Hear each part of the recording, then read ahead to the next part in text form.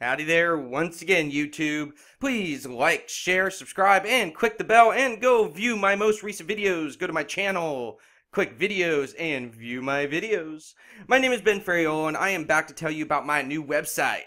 I have finally published it, and it is now online. Please go to monitorseis.weebly.com. Monitor, SEIS.weebly.com.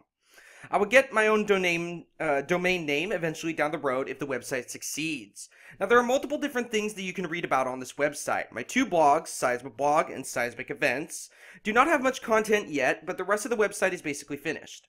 Also, if anyone requires seismic data or images of seismograms that you cannot find, please feel free to email me at any time. So here's the homepage describing what the website is about. A site map showing what all the buttons are about. Let's go to Seismo Blog real quick.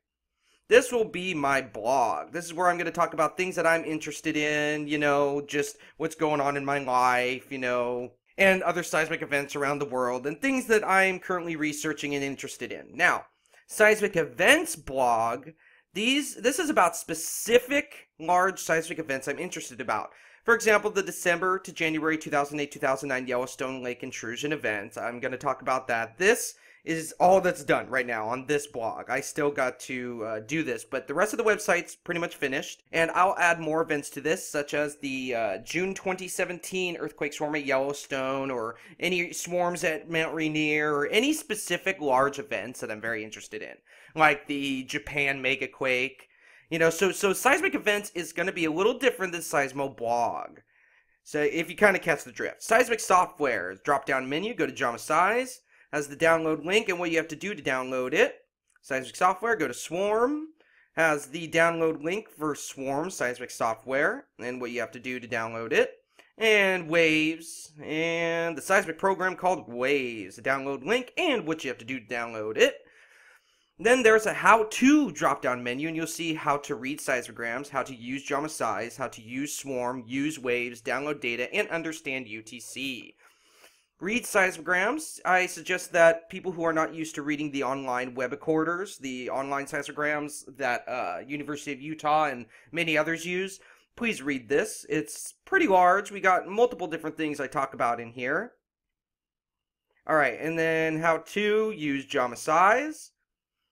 This was my recent video I actually uploaded before this video that I'm uploading right now, about how to use JAMA Size. Just the basics. There's still some things about these programs I still don't know. I'm still a beginner in seismology.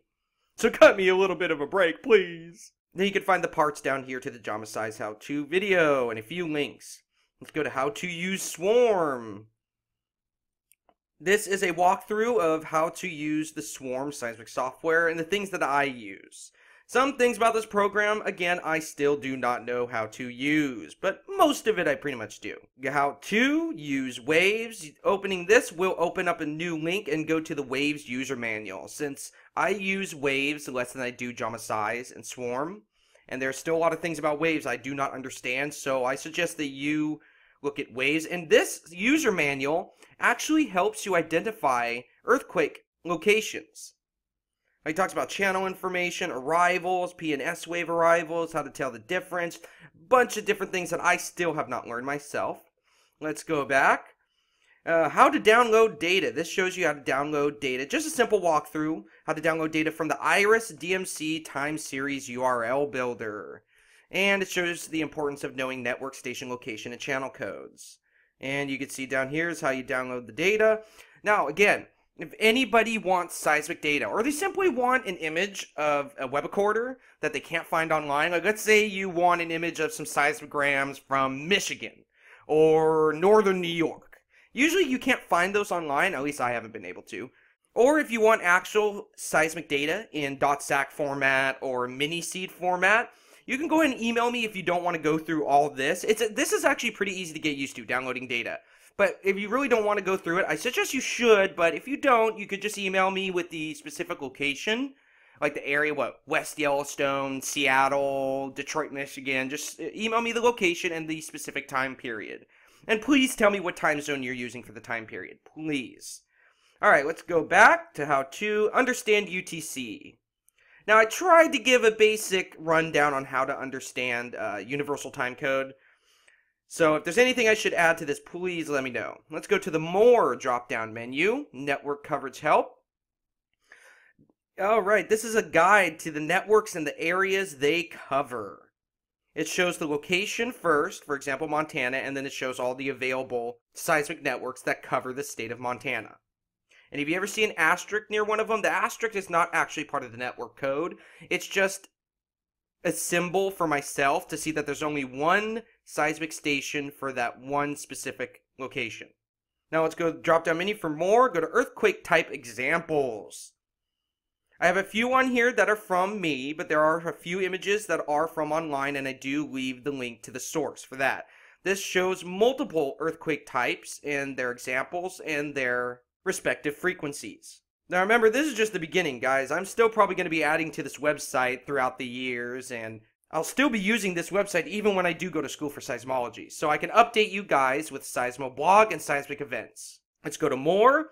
Earthquake statistics. Here's another drop-down menu to the side. Earthquake statistics you cannot click, but you can click these. We have earthquake statistics for Yellowstone, Long Valley, Newberry, Mount Rainier, and the Cascadia subduction zone. If you have any suggestions for new earthquake statistic areas, please feel free to email me. Let's go to Yellowstone Caldera real quick. And there's the coordinate box I used. All the earthquake statistics from January 1st to January 1st for each year.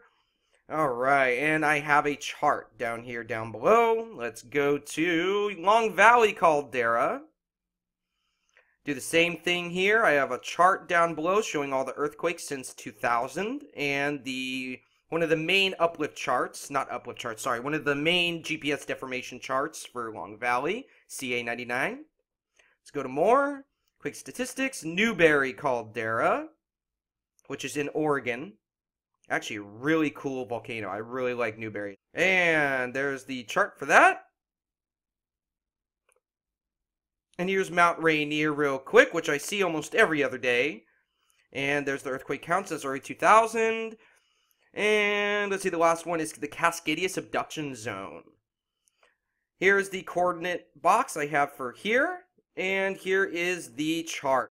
Let's go back to more. Let's go to links. Links and resources is pretty much what it says it is. It is just a page with all the sources and resources that I have and use. Alright, let's go to more. About me.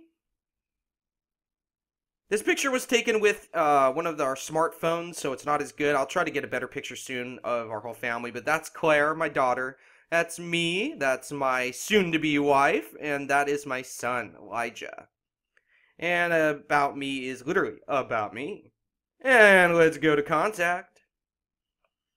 There it is. My email, washingtonmagma@yahoo.com, and information for if you would like to gain any seismic data or any seismic images from me. Now, I will be using the Seismoblog and the Seismic Events blog a lot more than uploading videos. So if you want more updates than I usually put on YouTube, please go to my website and check it out. I'm pretty sure on the blog you can comment too, kind of like on YouTube. And if there's anything missing from my website or anything's incorrect or out of place, please do not hesitate to let me know. I love constructive criticism. You want to know why? Because I want to learn. I want to learn and advance and grow. How do you advance and grow? Through personal trial and error and personal experience.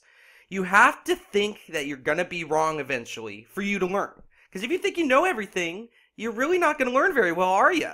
See, I used to have it in my head that I almost knew everything about seismology, but you need to spend a few days researching this stuff. You can't just all of a sudden pick something up and say, oh, I understand everything about that. No, you got to learn. That's why people go to school for these things. That's why I'm going to school for seismology. I'm very interested in it. And it is something I am going to make a career out of. And I will update you guys on my career progress through the Seismoblog. Well, I hope you guys enjoy this website. There are multiple different things you can do on this website. Please let me know if there's anything I can add at all.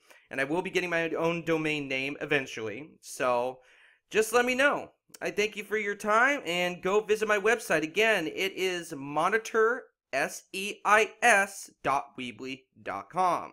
Again, monitorsize.weebly.com.